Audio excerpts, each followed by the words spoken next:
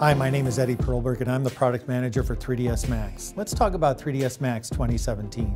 Initially, when you open up 3ds Max 2017, you'll immediately see all the work that's been done on the new look and feel. So not only did we make sure that 3ds Max worked well with high-resolution monitors, but we also took that opportunity to strategically work on the user interface, updating its style, its color, its look.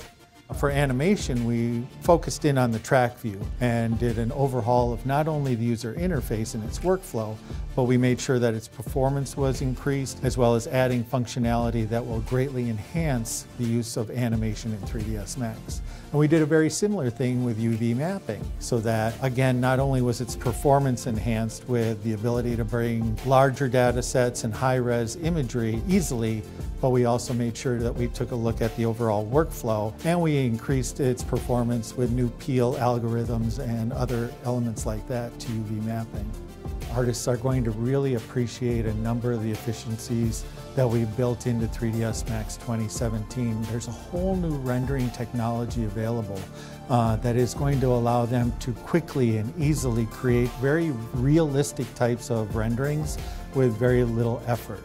No matter what industry you're working in, you'll be able to take advantage of the 3ds Max asset library. It's available to all 3ds Max subscribers, which allows you to quickly and easily search through all of your local and network drives to find your assets and then bring them into 3ds Max. Whether you want to XREF, import, or replace, you can quickly find your models, seeing them in thumbnails.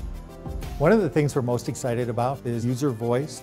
And the way the user voice works is that directly in the help, while you're working, you can go ahead and have an idea about 3ds Max and relay it to the development team. We really feel that 3ds Max 2017 is a customer-driven release.